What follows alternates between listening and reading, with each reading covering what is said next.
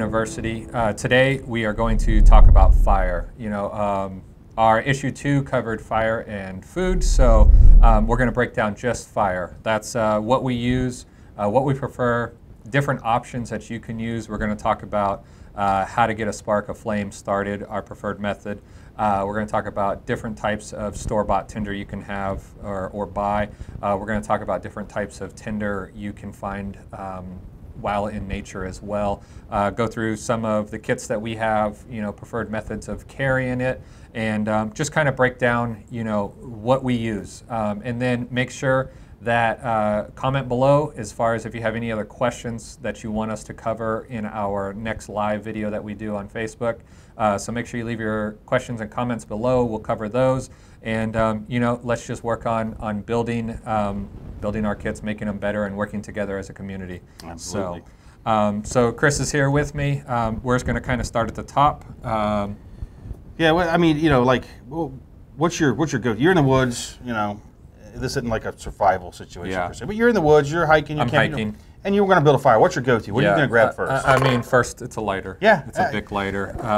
And I mean, when we say lighter, it can be whatever kind you prefer. You can get a peanut lighter. Yep, I've got one. I like the New Myth lighter. It's here somewhere. This is my preferred. Yeah. And this thing is kind of crazy. I like it. There, fire. I got fire. Yeah. That's going to light something on fire. Yeah. And yeah, it's butane. It don't last forever. You got to carry fuel, but this is so convenient and easy. Yeah. And I can do this with one hand. Yeah. Even if I'm injured, yeah, I can get a fire going. Yeah. And this thing's kind of cool too. You can switch it and it'll, do it that way. Slow. So this is my go-to. And I carry, just like you, I carry a Bic lighter too.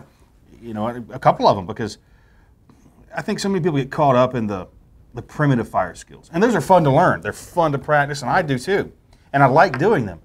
And sometimes I'll use that as my primary method. Right. But if I'm in a real emergency and I need a fire, I'm going to start with this. Yeah, and I will say, you'll see a theme that goes along with my fire kit. Pretty much everything in it is bright orange. Yeah, good I'm idea. I'm not trying to hide at this point if I'm building a fire. Yeah, you're not hiding. And the last thing that I would want is to drop a all black ferro rod or something into leaves on the ground, and now you can't find it. And I remember on your season of Alone, I can't remember which guy it was. Joe. He lost his ferro rod. He was on a beach that was literally like black pebble stone. Okay. Yep. And I think he set it on his jacket or something, and then lifted his jacket up. And flipped his jacket up and tossed his ferro rod. And literally, it broke his will. Yeah, it like did. He was done. It crushed him. Because he was like, that was his, I think at times we talk about morale boosters. Oh yeah. And there's less boosters than there is negatives. Yeah, there's less positives than there are negatives. You can find so many negatives in losing your way to build a fire. Well, and fire, I mean, not only can it, cook your food, purify your water, keep you warm, but it is a morale booster. Absolutely. When things are bad and you're in a hard time or a rough spot, especially if you're wet and cold, man, getting a fire is just such a morale boost. Yeah. I mean, it'll bring you up mentally, physically even. Yeah, and I will say, as far as a Bic lighter, I mean, this is probably what most people lean to. Always make sure you take a small zip tie and run it under the plunger, this red part right here. That way it can't get depressed in your bag and bleed out all so that when you need it, And the reason why I start with a lighter is because it gives me a constant flame to get something started, where if you're trying to use a ferro rod, you're working with sparks, and I mean, it can just take a while. It doesn't give you that constant flame that you can hold something constant source over of heat to it. begin with. Yeah. I mean. So I always start with a lighter. Yeah, me too. That's my go-to. Same deal. And now that you mention it, I need to get some reflective tape to put on this because I keep forgetting to do that. Yeah, so. and I mean, that's just something, there's things, one of the biggest things that I want to get out of these universities is passing on our failures and our bad experiences, because I think you learn more from the bad experiences than the good ones. Yep. And I have learned throughout the years, being in the woods hiking, everyth's bright orange. Period. That's good. Well, that's why I wouldn't use a blue or a black or a green one. Yeah. I want something that's, I like the blues and like red too. That it's not a natural color. Yeah. The blue in particular to me stands out if I drop that in the woods because it's not a natural color. Yeah. And your eye can kind of go to it. So I start with a lighter, and so I mean that's that's the easiest way I think to get a fire going. And then we'll talk about let's go ferro rod kind of options. Yeah, I mean, there's a zillion styles of ferro rods. Big, small, yeah, this ginormous. is a True Fire Tactical here with the magnesium, and then the ferro rod. He makes a great product. There's even a little magnet in here to keep your piece of blade, nice. So you can throw your spark, and it's always there. Of course, you can use your knife if you lose it or whatever, but it's nice to have it right there. Yeah. Yeah, and you can get the magnesium ones that like Coleman makes and stuff that you see at Walmart all the time. I'm not a huge fan of them. If you're gonna buy those magnesium block ones, don't buy the Coleman or the Colgans. You need to find one manufactured by Doan's company, D-O-A-N-S. That is the real one that works. The magnesium in like the Coleman and those cheap ones, that stuff is so hard. Yeah. It is nearly impossible to scrape. Like this magnesium here on this one, this is some of the softest magnesium there is. And this stuff just comes off so easy. Yeah. So there we go, a couple scrapes. I've already started building a pile of magnesium. Yeah. And that's what you need. You don't want something that you're having to work to get at. You want it to just peel off in nice little curls. Yeah. You know, a little bit of pressure right there. You can see you get nice little curls out of it. Yeah. And that's what you want, because you need that surface area and that curl too. If you just have a pile of dust laying on the ground and you hit it with a spark, it may or may not catch. Yeah. But when you have these little curls, that actually catches the spark way better. Yeah, and I mean, this is just an inexpensive ferro rod that I have in my pack as a secondary, fire source if I want to. And it comes with a striker. I mean, you can use a blade if you want, but I like ferro rods as a long-term survival. A fail-safe. I mean, wet, whatever, they're going to work. And you're going to get years really out of these things. I mean, I know Chris has a real big diameter. Yeah, I've got a 1-inch one. It's about that long. It weighs 1 pound. Yeah, that's a little overkill, but that's hey, Chris. Bigger's better. These things, I mean, you can get thousands upon thousands of strikes off. Well, and two, there's a way to do this. I see a lot of people, they'll have their ferro rod, in particular if they're using a knife, man, they'll just hammer on these things. Yeah. And it's not necessary. A simple piece of hacksaw blade like this, and let's not light that on fire. And just a simple little strike, knock the carbon off this thing here. That's all you need, just that. That's all you need to do. You watch like Naked and Afraid and stuff, and you'll see people chopping on these things. You're destroying the life of it. It's not going to last nearly as long. You're not going to get nearly as many uses out of it as just a simple strike. And you're saying, some of you are looking and saying, oh, that's not enough to light a fire. Well, I guarantee you, I put this into the right tinder, pile of this stuff. Like I carry even a bag of magnesium. Let's not hit that. Got to be a hell of a fire. But it's going to catch. Yeah. So you don't abuse your tool here. Yeah. That's what I'm trying to get at. Is use it properly, and it'll last a long, long time. Yeah. And so I mean that's a ferro rods in general are great to have around as a backup. Take a little bit longer to get a fire. I think the biggest thing is as you tear down, your tinder, your setup, everything has to be perfect. Yes. With a fire, with a lighter, it could be a little bit wet, a little bit damp. Yeah. You're still going to get it going. A little bit bigger. And it's like when you go from man-made objects to now primitive, where we're talking flint and steel or rubbing bow drills, however, then friction it has fires. to be perfection. Yeah, you've got to have, and that's the thing too. When we start talking about building a fire, get everything together. Yeah. A lot of these shows I watch, you'll see the people set out to build a fire, and they'll have a little pile of leaves or something, and they'll use their magnesium, and they'll get that lit, and then they're looking around for stuff to add to it. Get your tinder ready. Yeah. Get your kindling ready.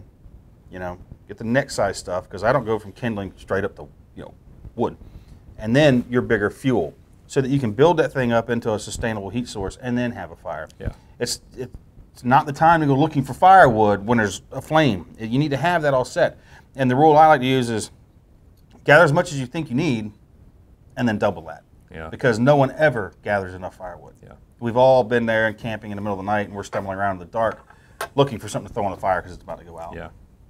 And then next way you can go is a spark wheel, which is pretty much a very thin ferro rod turned vertically. Yeah, like Zippo lighter flints. So instead of striking the side, you're now rubbing the top with an aggressive striker wheel, kind of like you find on a lighter, and you get a nice little spark. I actually prefer this over a ferro rod, because this I can operate, I mean, literally if I have three fingers. With one hand, yeah. I don't need two hands. What it also allows me to do with a ferro rod, you're always trying to get it into the tender, and if it slips or something, then you're knocking your tender and you're blasting.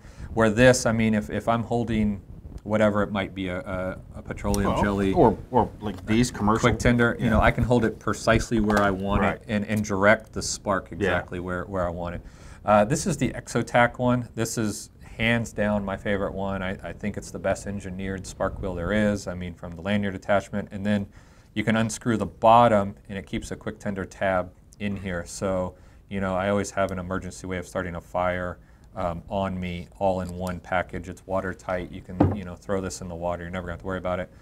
It's great for throwing in your pocket, keychain, in your bag, small kits, and you have, so that's a spark wheel. And I would consider those to be the three primary methods. Lighter, ferro rod, spark wheel. Yeah, when you're talking man-made stuff without getting into the primitive frictions and all that. And then from there we can talk about... Well, and I would say there's a couple more ways to start a fire. I mean, 9-volt battery. Well, 9-volt battery, steel wool. A road flare. You know, this is the end-all, be-all emergency fire starter right here. And, or something similar to a road flare is, I didn't bring one with me, but they're called fire pucks. You can search them on Amazon. They're pretty much a road flare, but it's like a hockey puck size object that you strike the top, and they burn for probably 7 or 8 minutes. I mean, a fire that is just ridiculously You'll get a fire. Hot. So, you know, those are the ways that we prefer to start fire, and then you can go the primitive route also. You know, which we'll do another video on that different. We'll get out one day and out in the field somewhere. We'll shoot one where we mess with all these different ones and talk about it. So, but we're just talking, you know, man-made stuff that you can buy, throw into your kit, and get your fire kit going. So then the next step, I mean, we've talked about how to produce a spark or a flame. The spark, Now something to catch it. Yeah, and we just talked about magnesium. So here's just a sack of magnesium shavings that I have. That this would be thousands upon thousands of fires in this bag right here. Yeah, quite a few. I mean, really, because you just need a pinch of this stuff. Yeah. And one of the cool things I think people are doing nowadays is, you know, we all carry 550 cord, and they're coming out with the newer ones with everything from brass wire in them to fishing line, jute in this one. This one here has the fire cord, I think they call it, which is this stuff here, which is pretty cool.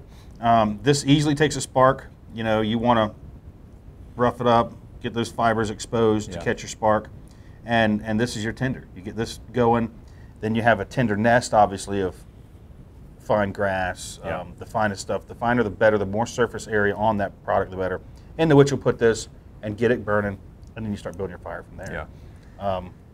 My all-time favorite for that, though, always is just the Vaseline and cotton balls. You know, you can make these yourself at home, and like that's all you need. That right there will start your fire. And here's one thing that I'll say about universities, our Facebook Live. You're going to realize Chris and I don't agree all the time on a lot of things. I hate petroleum jelly cotton balls. I feel like it's just, I'm in the woods now. I have junk all over my hands. And but to me, but they're cheap. They're inexpensive.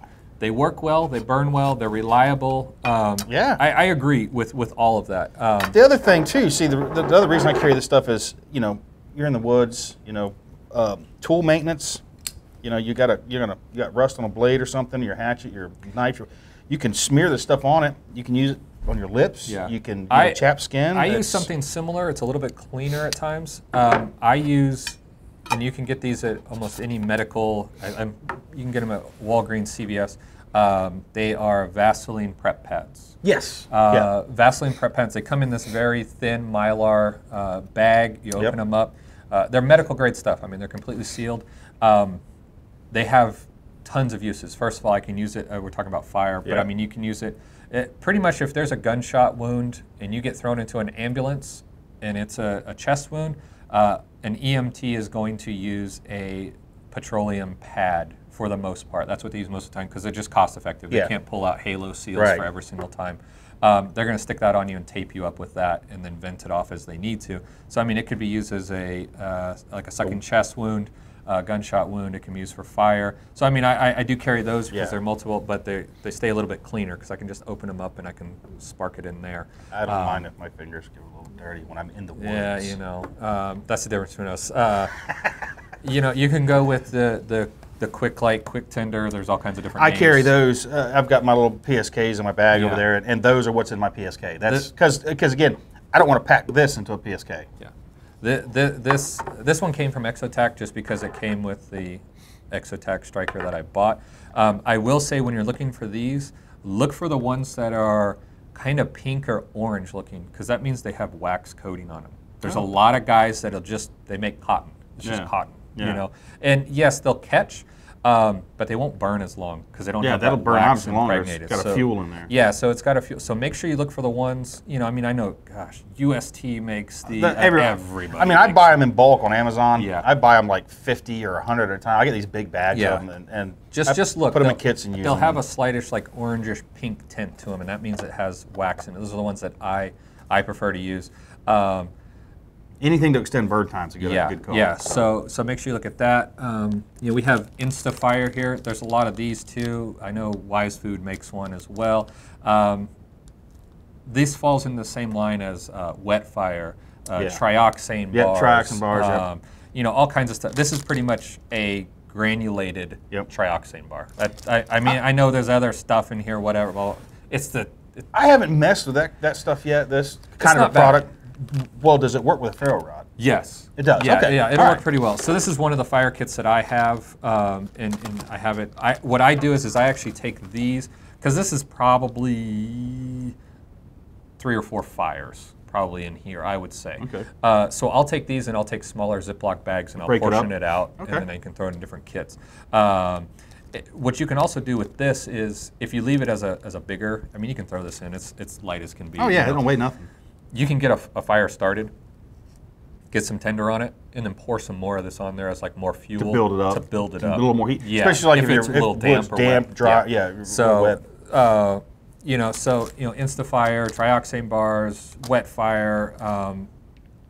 It's a solid fuel source that you can use, and it's one that you know is going to light. Yeah. You know, the stuff we find in nature, you know, be it birch barks or mosses, grasses, all that kind of stuff, you know, they're inconsistent. Yeah. They're natural. They're you know, they're not always going to be the same. The benefits of this kind of stuff, you know, is it's a known. You know what it is. You know it's going to work. So these are good to have. And if you're in an area that has a lot of good tinder, maybe you don't use this first just because you have it. If you've got quality tinder laying around that's easily accessible, use it. And I'd recommend doing that when you're out camping and practicing and stuff first, because in a survival situation, this stuff is your fallback. This is, you know, or crisis. You know, I'm wet and I'm cold. I need a fire. I need one right now. Well, we're gonna go. You know, we're gonna go this route. Yeah. But to build your skills up, start with a little bit harder. And I don't mean with a friction fire. Yeah. I mean, you know, try natural tinders. Maybe practice with your ferro rod, but have these other methods on you so that when those fail, you know, when you can't find quality natural tinders, you have a way to get a fire going. Yeah, and so I mean that kind of leads us into, you know, the man-made tinders that, you know, help us get the fire started. Yeah. And then Chris talked about, you know, nature. I mean, you know, birch wood or birch bark, and, you know, fat wood. Fat wood. I carry fat wood in all of my kits. I keep in mine too. Because it can be shaved down. Yeah, you don't want to, you know, when you go to use this stuff, it's going to be the same principle as the magnesium. You're just going to shave off a pile of it. Yeah. Same principle. And a little pile of these curls like that, you know, a little more than that, of course, but that's all you need to do. And this will last for a long, long time. This will start many, many fires for you.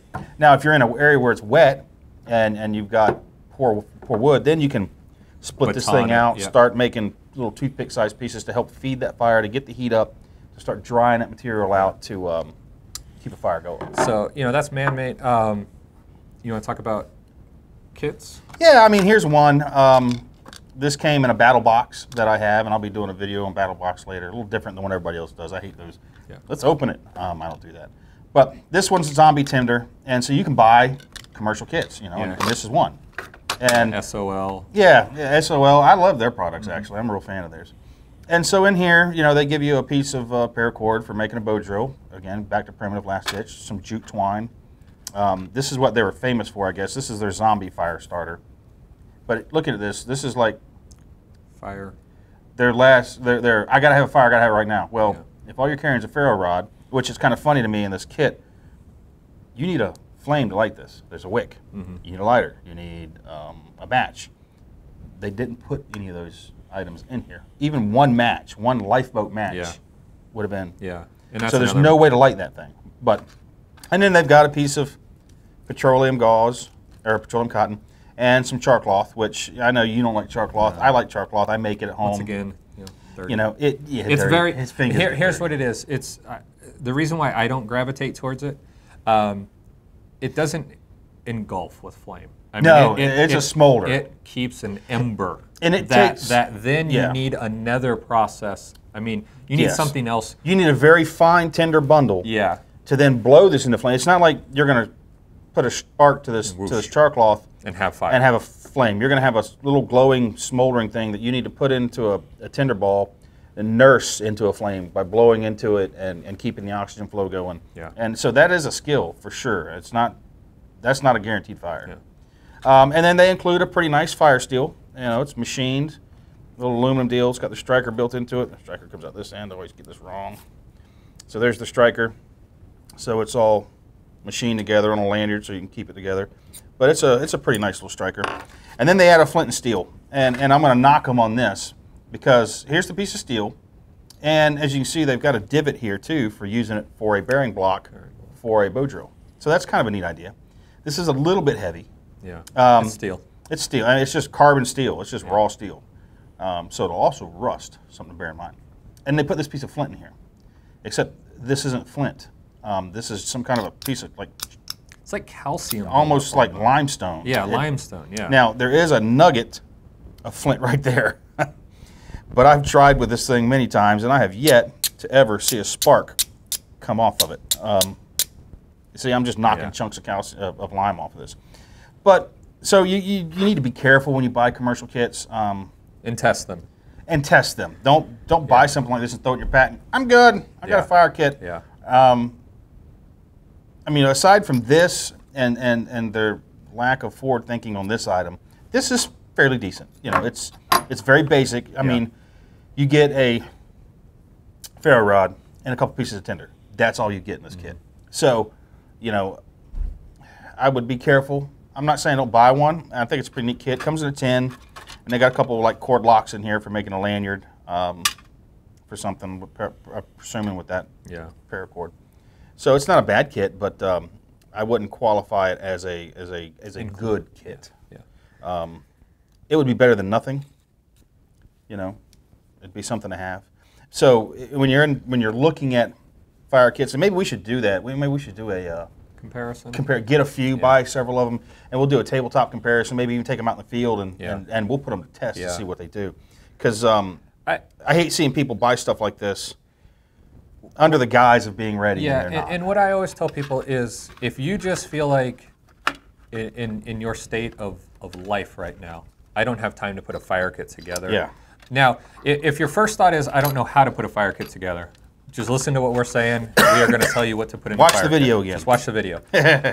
If you just say I just do not have time to buy the stuff, put it in a bag, build it myself. Yeah. Go buy a kit. Go buy one. Yeah. But in all actuality, I mean, you can put a better fire kit together for the same price with everything in it that you know how to use, and it will work. And it will work. Know, for less money than you're going to for spend less on one of these. I will say we didn't talk, lifeboat matches. I was just going to say that we haven't talked matches. Containers, for them. I say make sure. Yeah. I like Ziploc bags.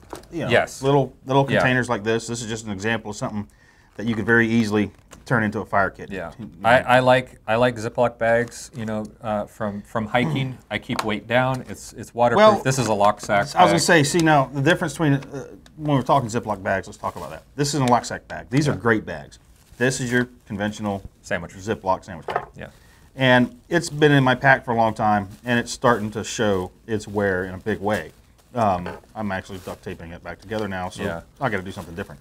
So make sure whatever you build your kit in, it's robust. Yeah. It can survive. The life of your gear inside your pack is hard. Yeah. Just even if you're not carrying it. Mine lives in the bed of my truck. and that stuff pays a price. It's a kind of a harsh environment for things. Yeah. So I mean, that's you know that I mean, in since we're talking about kits, I mean, listen, it can be a big fire kit like this. This is pretty big, but what I have in here is a 3-inch, 4-inch fixed blade knife in here as well, so that I can baton small stuff. I know it's not huge. Yeah. You know, I'm not batoning. You know, Right. 3, 4-inch, 5-inch. You know, but getting batoning going, you know, you have to have a blade on you. I Yes. mean, if it's a must-need tool for the most part for fire starting, for getting wood small enough to catch fire. Or carbon feather sticks, which is something we can talk about another time. What I also have in here is a headlamp, just a small headlamp, because once again, being in the woods, I found it's dark. It's dark early. It gets dark quick. And it is hard working when you don't have light around you.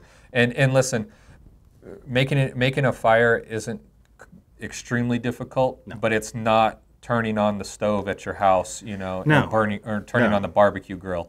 And most of the time, if we're just hiking, you and I are just hiking. Hey, we got some time to build a fire.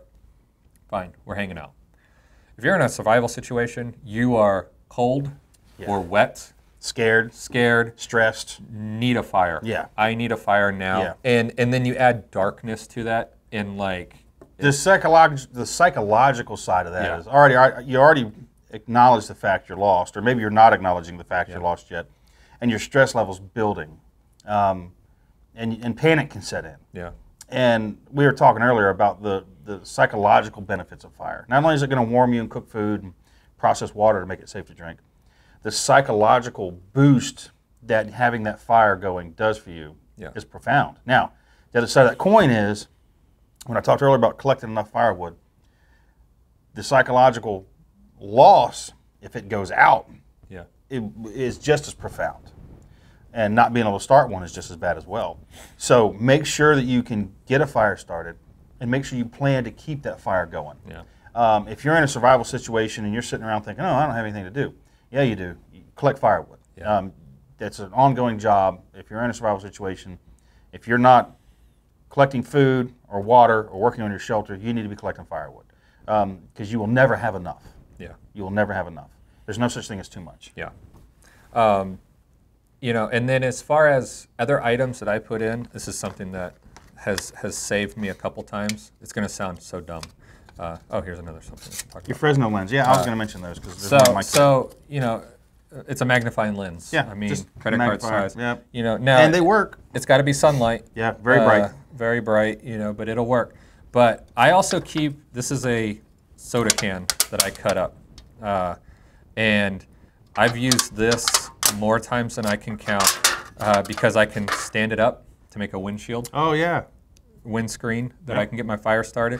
I have literally, not this one, but I have taken my fire starting kit into my vestibule of my tent because it was raining so much. To get the fire going. To get the fire going, and then I carried it out on the metal and got it going. So I've used this as a windscreen. I've used it so many different ways to get a fire started. And listen, once again, it always feels like we need a third hand. So now I have my tinder in one hand, I have my lighter in the other, and I have no way to protect. So now I'm trying to, you know, put my fire tinder on the ground. I'm trying to block it with my hand. I'm trying to light it with a fire. Little tiny piece. That's a really good little hack right there. I like that. I started with aluminum foil, but it's too light. It's just too light. Wind blows it. This gives it a little bit sturdier. You can actually get it in the ground. I've even started my fire on these because the ground was so soaking wet that I've started my fire on it, and then I just built my fire over it.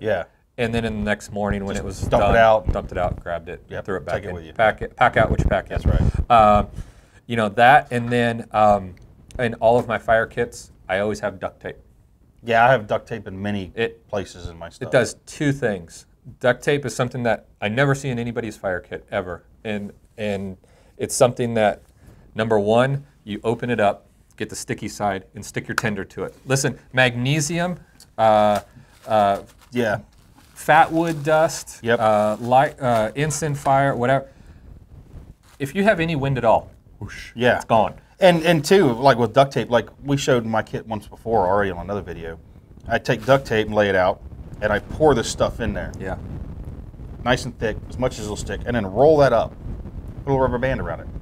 That's an instant piece of tinder that not only is the magnesium going to catch and burn, but it's going to set that tape on fire. Yeah. Gives me a little more burn time, Yeah. a little more room for get my crap together now. Yeah, so it holds it together and it gives you some fuel as well to get the fire going. So I always have duct tape in there.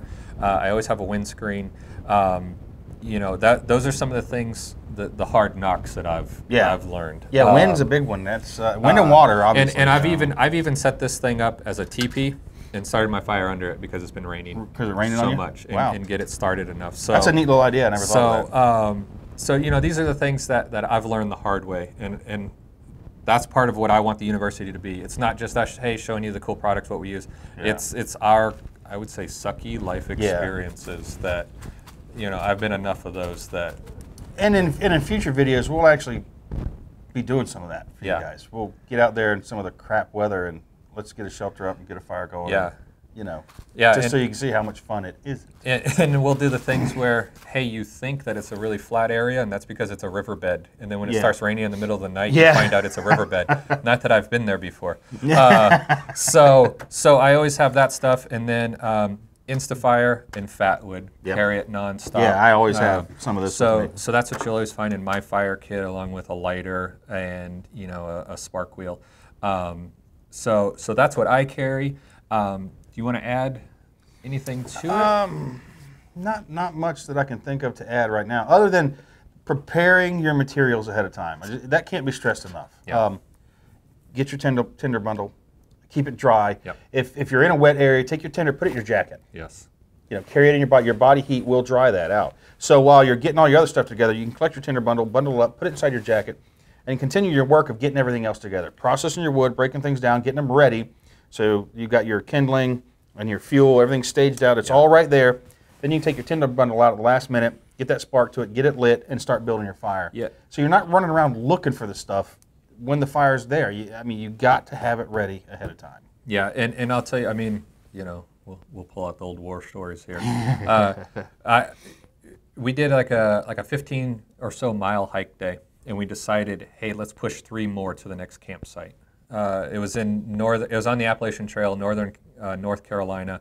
It was getting cold, but we said, all right, let's do that at 3 miles, because then it allowed us to do some more mileage the next day. We got to this campsite, and we didn't know it was kind of a quasi like public campsite. A lot of guys car camping. I mean, there were like people everywhere. Literally could not find a stick or twig on the ground. Yeah. Because there were 50 other people that were doing the same exact thing. Yeah. So, I mean, we got in there, it was like 6 o'clock at night, sun is going down, it's dark, and there's no twigs. It's like you're in a forest. And you can't find a stick on the ground There's nowhere. no sticks on Someone the ground. went there and cleaned up. Yeah, and I mean, we literally had to hike like a half a mile to find a dead tree, and then had to process it that night. So as far as, you know, tinder and stuff goes, I'll pick up small twigs and stuff. And as far as putting them in your jacket, you know, if you're hiking during the day and it's raining, everything's going to be wet at night. Yep. So pick it up in the middle of the day, put it in your jacket, pockets, pants pockets, whatever it might be, and let that stuff start drying. Let's talk about home fire. You know, survival situation at home. It's winter time. You know, we need to keep a fire going. I mean, I would say first of all, as far as processed firewood, it needs a couple months to dry out. Yeah, I mean, I keep a big stack. Like, I'm going camping next weekend, I told you. One of the things I'm doing is I'm loading up a bunch of my wood into my trailer. I'm just taking it with me. That way I know when I get to this campground, because like you said, it's a state campground. I'm not out there trying to make sure I have wood. I'm taking it with me. Yeah. But yeah, you need to think ahead if a potential for having to heat your home or to cook over a fire is anywhere remotely possible in your scenarios. Plan ahead. Get a pile of wood. I mean, it's easy to do. Like in Florida right now down here, you can get firewood everywhere. Yeah. Because after the storm, there's trees down everywhere, but it's stacked all over the side of the road. You can just stop and load it up. Yeah. Take it home, pile it up, and let it cure. Because green wood is tough to burn. Yeah. It's not going to burn nearly as hot, nearly as long. So, you know, you definitely want to give it a couple months if you're processing wood. the commercial fire logs, you know, that you can buy at the store, Home Depot. Yeah. As far as in a fireplace at home, they're a fantastic start. They're a good start. Because you can get a little bit wetter wood on it that's not completely dry, and those things get hot enough. There are a lot of the products that we have on the table built into a log. Yeah, what I do with those things, I'll buy those fire logs, and I take my axe and I'll take a chunk off the end of it about like that, light that in the fireplace, and then build my fire on top of it. Because then I can throw bigger stuff on there. I'm not having to try to start at the small end and work up. If I want a fire in the fireplace just for the niceness of a fire in the house, I'll start with that and just put on bigger stuff to get it going. But keep that stuff on hand. Have it. It's when you need it, it's not the time to be looking for it. That goes for any of the stuff we're talking about. And I will say, end with, if you find yourself in a dire situation, gravitate towards a camping stove, a backpacking stove. If you got a butane stove, I mean, that's the hottest fire. I mean, it's a blue flame that if you got to get your hands warm, if your core temperature has gone to nothing, I mean, grab a Mylar blanket or something to wrap up and get that thing started. Yeah. Because, I mean, that's the flick of a switch. Yeah. Or the strike of a lighter or something. Well, and going. And we're going to be talking about stoves in a video on food here soon. And I think everybody should carry a stove, personally. Now, I know a lot of people say, oh, I don't want a stove, or in their bug-out bags of, well, there's only so much fuel, and it only lasts so long, so there's no sense in taking it. Well, the sense in taking it is for those times when you're cold, wet, you can't get a fire going, and you need to warm up. So if you've got a stove and a pot, and like say your water bottle, you can light your stove, put a pot of water on it, get it boiling, keep your hands around it for the warmth. As soon as it's hot, pour it in your water bottle, stick it in your jacket. Yeah. Help warm you up. Put it in your sleeping bag at night. It'll help warm you back up. I think everybody should carry one, and I know a lot of guys don't, because they say, oh, the fuel will run out. Well, then when the fuel runs out, throw the empty fuel can away, hang on to the stove. You never know, you might find another one. Yeah. Or you can cannibalize it for other stuff later. But I think everybody should carry one, and they're so small today. Some of them, we got a couple of different ones we'll show in another video, but I think it should be part of everybody's kit. So guys, that's going to wrap it up here for fire. Make sure you comment below questions, comments. Whatever you might have, comment on Chris's beard. Always make sure you do that. He's jealous. Yeah, I am. So, and we'll get to your questions. We'll make sure they're answered. Absolutely. Put in, what you carry, what you like, as far as your first let's hear your eyes, because this isn't just us pitching this stuff out. This is the survival dispatch community, and that's what we want. We want community input. We want to know what you guys are doing, how you do things. Hear your ideas, stuff we didn't think of. Like, obviously, we didn't mention everything. Dryer lint, there's all kinds of stuff we didn't talk about. Yeah. But, this is a good rundown on how to get started and some basics. And again, we'll do some videos on actually getting out and building the fires. There's a lot of people that can't build a fire with a damn match, and, you need to know how to build a fire to get a fire going. Yeah. So we'll cover that another time. So, guys, stay safe. We'll see you next time. Till next time, guys.